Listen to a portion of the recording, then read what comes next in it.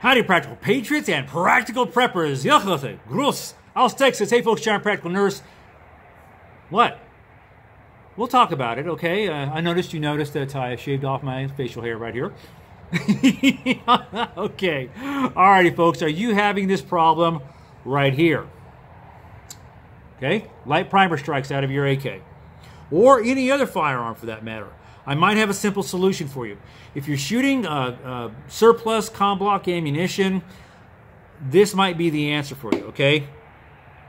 Listen, all I hope is that maybe Prepper Princess tells me you're still kind of cute for a old guy. I'd be happy as a clam. Hold on, I want to show you our solution here. Just a second. Okay, I want to show you this really quick, and thanks so much to these people, firingpins.com. I was able to find a firing pin that will work on this. And don't forget, if you have an AK, that you may have to do a little bit of filing down on some of these, okay? But let me show you. Cool decal, huh? They have. All right. This is the firing pin that came out of the AK. Notice there's some peening to the tip of that firing pin. All right, so she lost a little bit of length there. All right, this is the new firing pin. And trust me, I've already tested this out, cleaned it, put it back in, and want to take it out and show y'all again. Works like a charm on this thing. So I did have to do a little bit of filing on the end to make them measure up right. Okay, lots of videos about how to take a firing pin out of your bolt. It's very easy to do. Okay, but just wanted to show y'all this is the difference. This is the old firing pin. It's no bueno, and this is the new firing pin. So how you want to hold your bolt is just like this, because I kind of work like everything goes up, for want of a better term. So I want this notch up, all right, up, all right. Now I'm kind of a Star Trek nerd, if you haven't figured that out. It reminds me of the front of a Klingon D7 cruiser, all right. If you don't know what that is, never mind. But if you're a Trekkie like me, that makes sense. Okay, it kind of reminds me a little bit of the tower right here. Reminds me of kind of the bridge tower of a Klingon D7 cruiser. And how you want your firing pin is how well you can see this. You want that bevel right there. You want it up. So like that. Put her on in. See that bevel? Just stick her on in, just like that. And then I will hold this with my finger and thumb.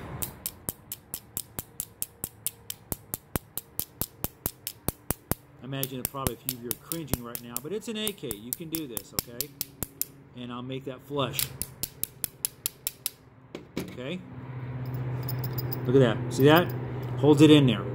Now, one thing I want to show y'all is this. Remember I said I had to file a little bit?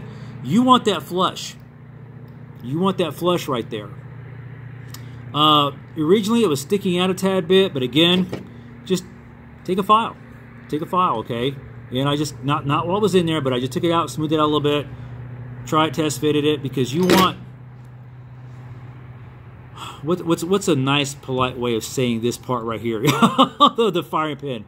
The tip of the firing pin, you want it to extrude a little bit. Samantha, move, sweetie, all right? She's trying to get in there like a ninja kitty. But you want that, you definitely want that to where it's extruding out like that. I'm not going to make any jokes, all right? So anyway, that's exactly how you want it, okay? And I took this thing out and I rack and rolled this thing. It was just awesome. So got it all nice and fixed for him. Got a few more little details, but I wanted to show you all that because if you're having light primer strikes trouble with like Tula ammo and cheap ammo, and probably for anything that has a like comm block, basically milsurp kind of ammunition that's got these hard primers, you may want to try this. It doesn't hurt to have a spare firing pin, all right, at all. Doesn't hurt to have one at all. This one though is junk. It's going in the trash. All right, just so that people understand, you know, if you push the tip of the firing pin, you see how it's kind of flush there. Let's see if we can get in here. It's flush. It's flush there.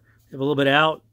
Okay, so when the hammer strikes that pin, you want that to be like that, okay? See if I got that focus there. You want it to extrude there a little bit. The tip of the firing pin. You know, if you let go, boop, see how it does that? That's exactly how you want it to do it, okay? Just like that. You know, The other one didn't even do that, you know, but that's what I'm trying to explain to you. That's how you want it to work. Ta-da. So by all means, if you're having problems with light primer strikes, just try changing out the firing pin. They're pretty much inexpensive, and it's a really easy thing to do. Questions, comments, leave them below. Until I see you all again, I'm Johnny Practical Nurse. Out here. This looks awful. Can't we just shoot around it somehow? Well, how does my hair look? All right, I know. I didn't get to use any Silky Smooth conditioner. Brandon Herrera stole it at SHOT Show. All right. Is this rolling?